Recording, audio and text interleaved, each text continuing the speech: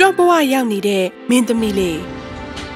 ဟိုးရှိတုန်းကလေသမားအိုကြီးတယောက်ရှိတယ်သူ့သား3ယောက်နဲ့အတူနေတဲ့သူတို့3ယောက်ကငယ်ရွယ်ပြီးချောမောကြတယ်လေသမားကြီးကသူ့သားတွေအတွက်ဂုဏ်ယူနေခဲ့တာပေါ့ဒီနေ့မှာတော့သူတို့ကိုအိမ်အောင်ချပေးဖို့အချိန်ရောက်ပြီလို့သူကြံလိုက်တယ်ဒီမင်းငါသားတို့မင်းတို့လည်းအိမ်အောင်ပြုဖို့အရွယ်ရောက်ပြီအဖေကမင်းတို့ကိုကိုယူမဲ့မိမကိုကိုယ်တိုင်ရှာသေးခြင်းနဲ့မင်းတို့အကုန်လုံးကိုကို့အဖော်နဲ့အတူကောင်းမွန်တဲ့ဘဝတစ်ခုအဖေရစေခြင်းနဲ့ဒါပေမဲ့ဖေကျွန်တော်တို့သူတို့သမီးတွေကိုဘယ်လိုရှာရမလဲဗျဟုတ်တယ်ဖေကျွန်တော်တို့ဘာသာကျွန်တော်တို့သူတို့သမီးရှာဖို့တော့ခက်လိမ့်မယ်ကျွန်တော်ကတော့အဖေစကားနာခံပါမယ်ဒါပေမဲ့အရင်ဆုံးကျွန်တော်တို့လမ်းပြပေးပါဦးလမ်းပြပေးရမှာပေါ့တို့တွေမှာသူတို့သမီးရှာဖို့မိသားစုထုံးတဲ့တစ်ခုရှိတယ်ဒါကိုမင်းတို့လိုက်နာရမယ်ပစိန်တလက်ကိုယူပြီးတော့ငါတို့လေထဲမှာရှိတဲ့အပင်တစ်ပင်ကိုခုတ်လိုက်အပင်ဘက်ဘက်ကိုလဲတလဲကြည့်ပြီးတော့အဲ့ဒီမျက်နှာမူရာအတိုင်းသူတို့သမီးကိုရှာပြီးတော့ဒါပေမဲ့အပင်တစ်ပင်ကိုမခုတ်ခင်အရင်ဆုံးလေထဲမှာမင်းတို့အပင်တစ်ပင်စိုက်ရမယ်ပြီးတော့ဒီပင်ကိုကောင်းကောင်းဂရုစိုက်ပါမယ်လို့အဖေကိုဂရုပေးကြဟုတ်ကဲ့ပါဖေဖေကျွန်တော်တို့ဘာလို့ဒီလိုလုပ်ရတာလဲပင်တစ်ပင်မခုတ်ခင်မှာတပင်စိုက်ရတဲ့အကြောင်းကဘာလို့လဲဆိုတော့အပင်တွေကငါတို့အတွက်အရန်အရေးကြီးလို့ပဲဒီအတိုင်းခုတ်မပစ်လိုက်သင့်ဘူးလေငါတို့အပင်တွေအများကြီးထပ်စိုက်သင့်တယ်သားတွေကအဖေစကားကိုလိုက်နာကြတယ်။သူတို့တယောက်ချင်းစီကအပင်တစ်ပင်ကိုအရင်စိုက်ပြီးမှတပင်ကိုခုတ်လဲကြတယ်။အကြီးဆုံးသားကအပင်တစ်ပင်ကိုခုတ်လဲလိုက်တော့မြောက်ရက်ကိုကျသွားတယ်။ဟာမြောက်ရက်ပဲငါအတွက်ကောင်းတယ်။ငါသဘောကျနေတဲ့မိန်းကလေးကမြောက်ရက်မှာနေတာပဲ။ငါမြောက်ဘက်ကိုသွားပြီးသူ့ကိုလက်ထပ်ခွင့်တောင်းရမယ်။သားလက်ကအပင်တစ်ပင်ကိုခုတ်လိုက်တော့တောင်ရက်ကိုကျသွားတယ်။အာဟာဒီပင်ကငါချစ်မြတ်လို့ပြီးမကြခဏတွဲကားလေးရှိတဲ့မိန်းကလေးကတောင်ဘက်မှာနေတာဘယ်လိုသိပါလဲမကြခင်တောင်ဘက်ကိုခရီးထွက်မှာပဲအငယ်ဆုံးသားရဲ့တပင်ကတော့ကြော်အုပ်ရှိရာဘက်ကိုလေးကျသွားတယ်သူ့အကိုနှစ်ယောက်စလုံးကသူ့ကိုကြည့်ပြီးရဲနေကြတာပေါ့ကြည့်ပါဦးမင်းဦးဒီယာအတိုင်းကိုလိုက်မလို့လားဟေးဒီကိုမင်းတို့ထေကဘသူ့ကိုလက်ထပ်မှာလဲကွာဝန်ပလေးတကောင်လားသမင်းတကောင်လားဟာကျွန်တော်ကတော့ဒီတစ်ပင်လဲကြတာအတိုင်းပဲလိုက်သွားမယ်ဒီတက်တက်မှာကျွန်တော်တို့သမီးတွေ့မယ်ဆိုတာသိကြတယ်ညီကို3ယောက်စလုံးခရီးစတင်ထွက်ကြတယ်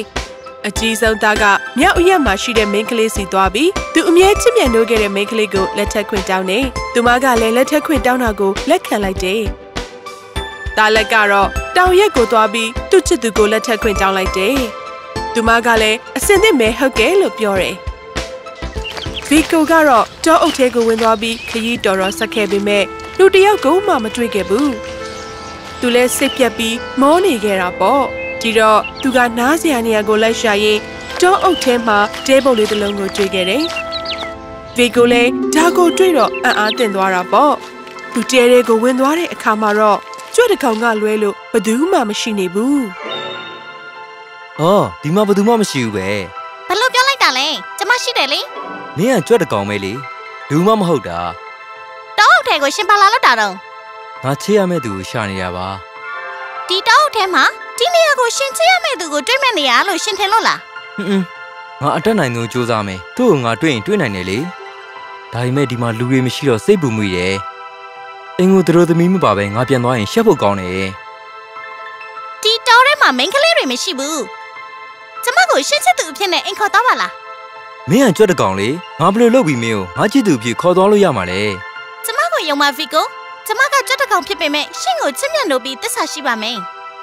ဒါပေမဲ့ကြွက်ကလေးကဗီကိုကိုစတင်ဖြောင်းမြတယ်သူမကသူ့ကိုပြောပြတယ်တာယာလှပတဲ့တချင်းဘုတ်ကိုဆိုတယ်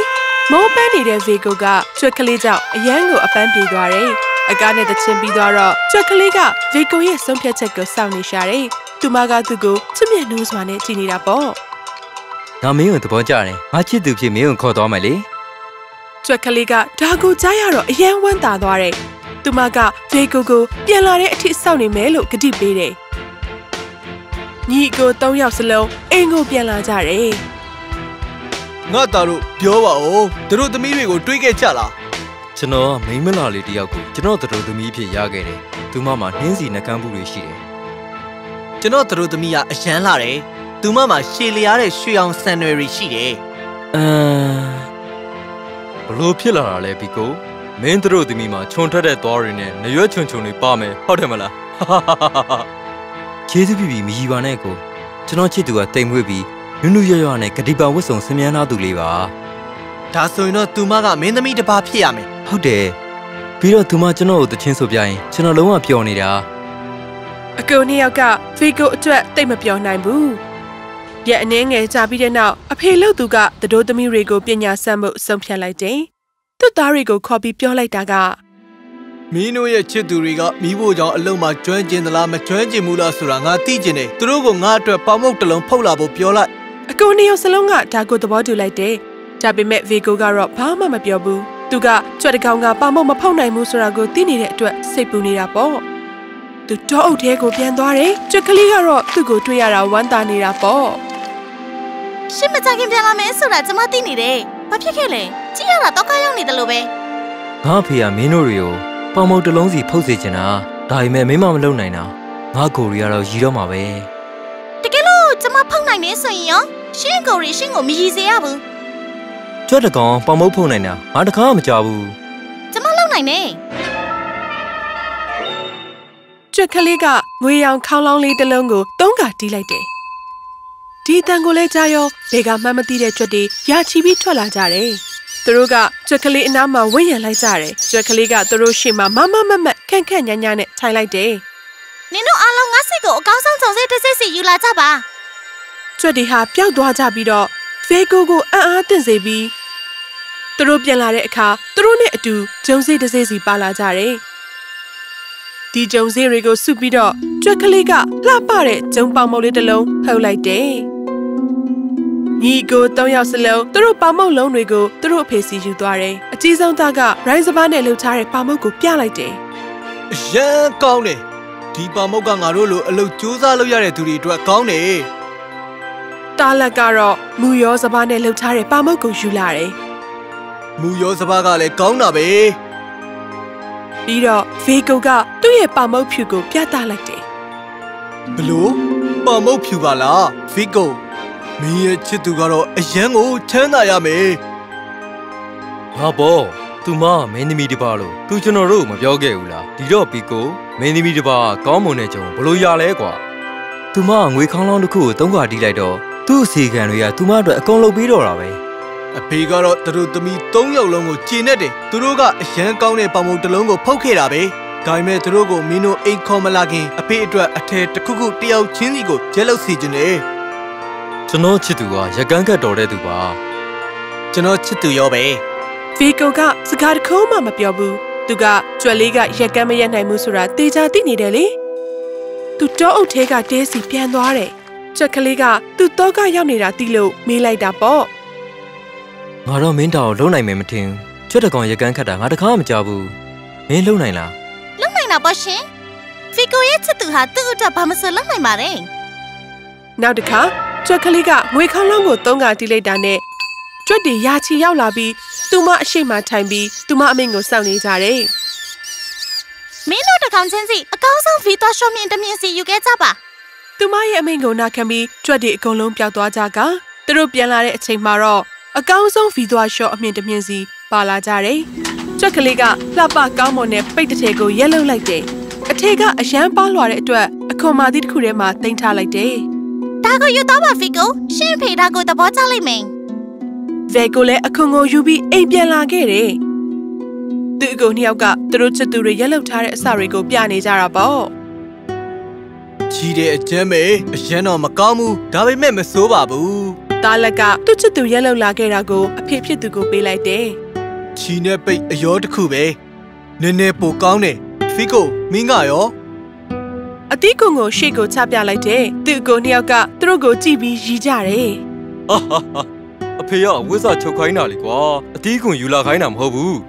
သူတို့အဖေကအတီးကုံကိုဖွင့်လိုက်တဲ့အချိန်မှာပဲသူတို့ရဲ့ရီးသံတွေတိတ်သွားတာပေါ့အဖေလို့သူကအကောင်းဆုံးပိတ်စအထည်ကိုယူလိုက်တယ်ဝါဒါဦးသူမဘယ်လိုလုပ်လိုက်တာလဲသူမငွေခေါင်းလောင်းကိုတီးပြီးသူ့အစီကံတွေကိုအကောင်းဆုံးအမြင်တွေယူလာဖို့အမိန်ပေးလိုက်တယ်ပြီးတော့အဖေဖို့အထည်ရဲလိုက်တာပဲဖီကိုမင်းချစ်သူကကြည့်ရတာမင်းသမီးတစ်ပါးပဲအခုမင်းတို့၃ယောက်မင်းတို့ချစ်သူတွေကိုအိမ်ခေါ်လာခဲ့ငါသူတို့အကုန်လုံးကိုတွေ့ကျင်တယ်မနေ့ပြန်ခေါ်လာကြွက်ကလေးကဒါကိုသိရတော့အယမ်းပျော်သွားတယ်အကောင်းဆုံးအဝတ်စားကိုဝတ်ပြီးငွေခေါင်းလောင်းကိုတီးကလက်ထက်လုံးတစ်စီးနဲ့ ယထာမောင်သမား9ယောက်ကိုခေါ်လာဖို့မှားလိုက်တယ်။မကြခင်ပဲကြွက်9ကောင်ဆွဲပြီးအခွန်မာသီးနဲ့လှုပ်ထားတဲ့ရထလုံးတစ်စီးရောက်လာတယ်။ဖေကိုကဒါကိုတွေ့တော့အံ့အားသင့်သွားတယ်။ကြွက်ကလေးကရထလုံးထဲမှာအရှိမယထာမောင်သမားနဲ့ရထလုံးနောက်မှာတော့ခြေချင်းထိတဲ့သူတွေချမ်းရံပြီးထိုင်လိုက်လာတယ်။ဖေကိုရဲ့အိမ်ကိုထွက်ခွာလာကြတယ်။ဖေကိုကတော့ရထလုံးဘေးကလိုက်လာတာပေါ့။စိတ်မပူပါနဲ့ငါမင်းကိုကောင်းကောင်းကြီးစိုက်ပါမယ်ပြီးတော့ငါအဖေတို့လည်းစိတ်မပူနဲ့သူကတင်မွေးတဲ့လူတစ်ယောက်ပါကျောင်းထဲကဖျက်လျှောက်လာပြီးမြို့တစ်မြို့နားရောက်လာတယ်။မြေတစင်းကစီစဉ်နေတာပေါ့။မြစ်ကိုဖျက်ဖို့အတွက်တရားပေါ်ကနေသွားနေရတာပေါ့။အဲ့ဒီအချိန်မှာပဲလူတစ်ယောက်မျက်နှာချင်းဆိုင်ကနေရုတ်တရက်ပေါ်လာတယ်။သူကသူ့စီကိုကြွက်တေးလာနေတာကိုတွေ့တော့ရှိပြီးတော့အကုန်လုံးကိုရေထဲတွန်းချလိုက်တယ်။ခမ ्या ဘယ်လိုလုပ်လိုက်တာလဲ။ဘာလို့ဒီလိုလုပ်တာလဲဗျ။ကျွန်တော်ချစ်သူကိုခမ ्या မြစ်ထဲကိုနှိပ်ပစ်လိုက်တယ်မင်းရဲ့ချစ်သူဒီကြွက်တွေလားသူကကျဲလောင်စွာရှိမောပြီးထွက်သွားတယ်ဒေကိုကကြွက်ကလေးအတွက်အယမ်းဝမ်းနေသွားတယ်မြစ်ထဲကိုငုံကြည့်ပေမဲ့သူတို့ကိုဘာမှမတွေ့ရဘူးအိုးတနာကြီးချစ်သူလေးရဲ့